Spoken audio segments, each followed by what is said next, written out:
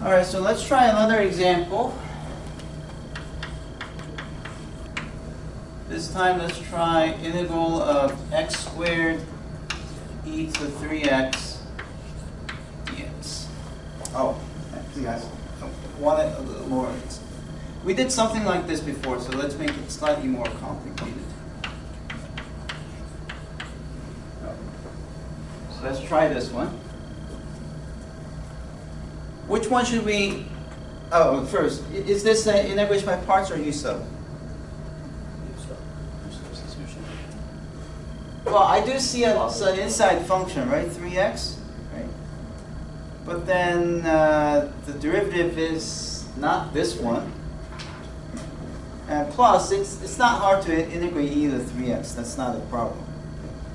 So in our case, this will be not integration by parts, but not u substitution, but it will just be integration by parts. Okay. Which one should we integrate? Yeah. Wouldn't we do e because it's like a log? Or no?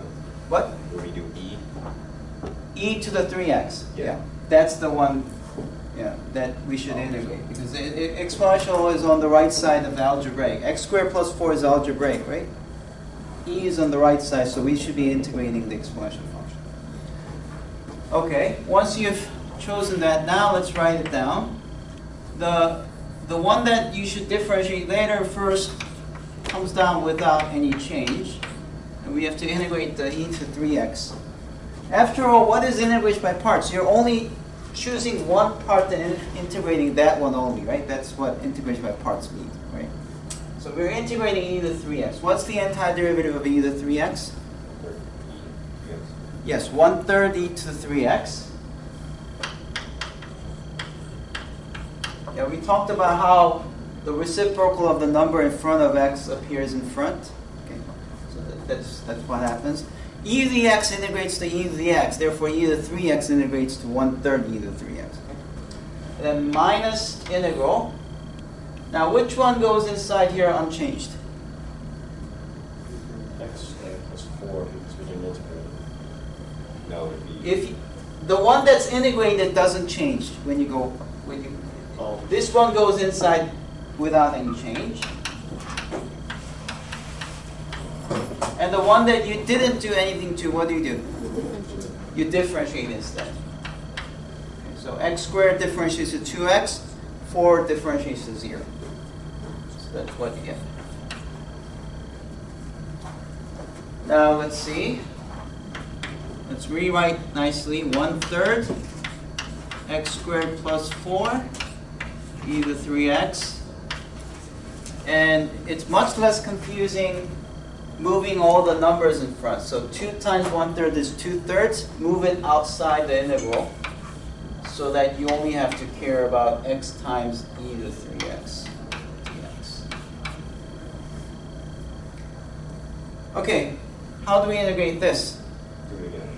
Do it again, because it's again a product of a function times another function, right? And none of them have any structure of the chain rule. The derivative of 3x is just 3, it's not x. So this requires integration by parts again. Again, for the same reason, we should be integrating e to 3x.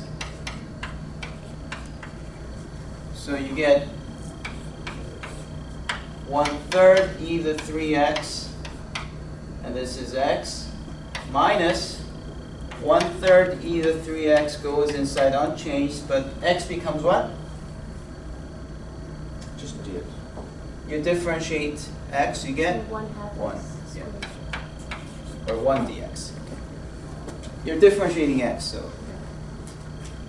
Okay. So that's a lot of writing.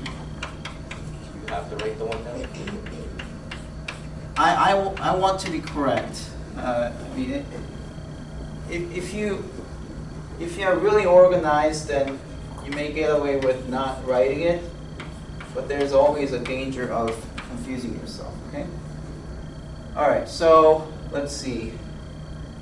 It's negative, negative, so it's positive 2/3. And, 1/3 can come outside as 9 as well. And this integrates to, again, 1/3 e to the 3x.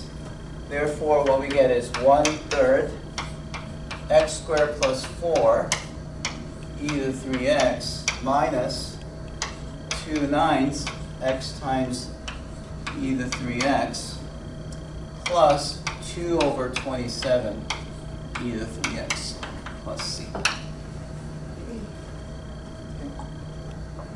Now, it's not necessary, but it will be nice if you can actually factor this factor 1/27 e to the 3x out. Because if you use this, if you're using the result of an integral for some other purposes, sometimes you want to simplify. So in that case, let's see, 1/3 is 9/27, so this is really 9x squared. And x is, 2/9 is 6/27, so this is negative 6x, e to the 3x/27. And then this is 36/27 plus 2/27, so it's overall 38. So you can write this as the result, okay? If this was a simple integration question, this would be enough. I'll give you full credit, but it's good to simplify it.